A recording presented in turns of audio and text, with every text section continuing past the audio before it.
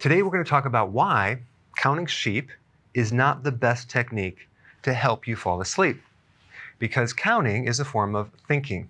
Because anytime you start counting or thinking about sheep or thinking in general, you're going to activate the mind, and an activated mind is not going to help you sleep. People are thinking way too much. In fact, I think thinking is overrated, especially when you're trying to get to sleep. Solving problems activates stress, and then you might think of positive thoughts, and then you might get excited. That's going to keep you up.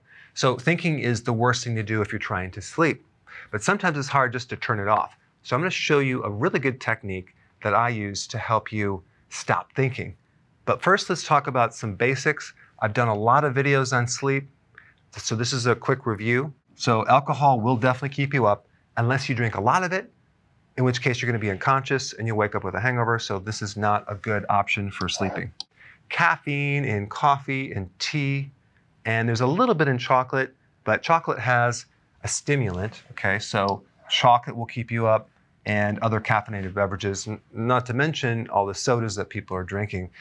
So if you do a bit too much, and I'm talking about like more than one in the morning, you may find that that's the reason why you're not sleeping, because it's not cycled out through the system. Your liver has not fully detoxified it yet, and that's keeping you up.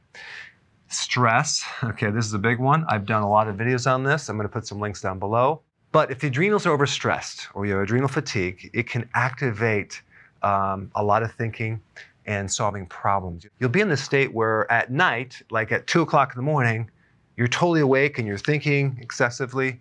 And then during the day, you're ready for a bed, okay, right? So everything is flipped. Now, I personally had a problem with sleeping. It was so bad. There were nights I did not even sleep 1 minute. I would lay there the whole night, counting sheep, counting backwards from 100, forwards to 100. I tried everything and it didn't work until I started to address my adrenals. I'm going to put some links down below. If you have that, there's a way to solve that problem. But stress is probably the #1 thing. Okay, so then we have digestion. What you eat can definitely affect your ability to sleep, especially if you ate something you shouldn't be eating, that you feel bloated. That's going to keep you from sleeping. I've done tons of videos on this. Okay, too much light in the room. So if you have the light on before bed and you just try to go to bed, light and darkness activate certain things through your retina that go into the pineal gland that will either stimulate or inhibit the sleep hormone called melatonin. So melatonin, which helps you sleep, is activated by darkness. So it's best that you turn the lights off and you start to wind down that way. The artificial lights during the day also do not help. So I like full spectrum lights around my desk all day, so I get that. Go outside, get some sun, get vitamin D. That also will help you with sleep greatly. Also, your cell phone right next to your bed, or being on your cell phone or your computer way too much. The EMF, the light from the computer, can really mess up your sleep cycles. I've done lots of videos on that. I put the link down below. I've also did videos on sleep apnea, getting enough oxygen. If you have that, you should watch that. I'm not going to get into that in this video because I did a whole video just on that one topic. Leg cramps, I put the link down below. But if you have leg cramps in the middle of the night, you need more magnesium, potassium, maybe sodium, or even calcium. I talk about that extensively, and that can be the reason why you're not sleeping. A really effective herb that I use in my sleep aid is called foti root, okay? It's been used in China for a long, long time as an anti-aging herb. He Shu Wu, a very effective herb for a lot of things, for your adrenals, for sleep.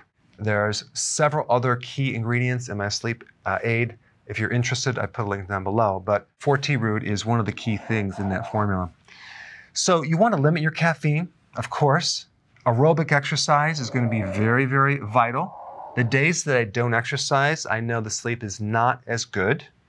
Vitamin D, this will help you sleep. Minimally 20,000 IUs of vitamin D3. Take K2 with it. I'll put some data down below, but this really will help you get into the deeper sleep. It'll help also if you have excessive amounts of stress and cortisol. So if the adrenals aren't right, this can help you right here. And then getting more sun. That would be ideally what you should do, but it's hard to get this during the winter. Okay, so vitamin B1 will help you stop thinking so much. Nutritional yeast, that's the best source, especially if you have this nervous tension and you're excessively thinking, this can help you. Too much stress, too much sugar, too much alcohol will deplete B1. But B1 is really, really important in having a calm mind. Okay, magnesium, potassium, essential for calming down the nervous system, especially the muscles. So try to sleep if your muscles are all tight and you're stiff, it's not gonna work. So you want a nice big salad during the day. It's interesting, the days that I don't have as much salad, I find that my muscles aren't fully relaxed like they should be. Okay, there's something called the autonomic nervous system. And that is a system that is working on automatic. Okay, there's two parts of this system. There's the sympathetic nervous system, which is the flight or fight mode. It's kind of like the stress part of the nervous system that activates things. You're being chased by a tiger, that system kicks in. Then you have the parasympathetic. This system is all about rest and digest. It's the system that is always active, pushing your heart rate down, helping you sleep. So it kind of, these two work opposing each other. If you have a sleep problem, most definitely you're going to have a problem with this system right here. So the question is, how can you activate this system and inhibit this system? I mentioned all the things that you can do nutrition-wise, exercise-wise, but this is a great technique that relates to a simple way of breathing. Now, when someone's stressed, their breathing is altered, okay? So they have a shorter exhalation. So they're breathing in, and their exhalation is always shorter, which is interesting. So there's not this balance. Now, the thing about the lungs, as far as in relationship to the autonomic nervous system, is that it's not just involuntary. It's not just on automatic. You can voluntarily stop breathing if you want. You can hold your breath. But if you forget about it, your breathing will just go on automatic and you will just start breathing normally. You don't have to think about it. That's called involuntary. But you have the ability to control your breath as well. So this is the technique. It's very, very simple. All you have to do is balance out the inhalation with the exhalation, okay? So you want to slowly breathe in, okay? And you want to slowly breathe out. And you want to make sure these are the same as far as the timing goes, okay? So let's just say I was going to breathe in for 4 seconds. I would go,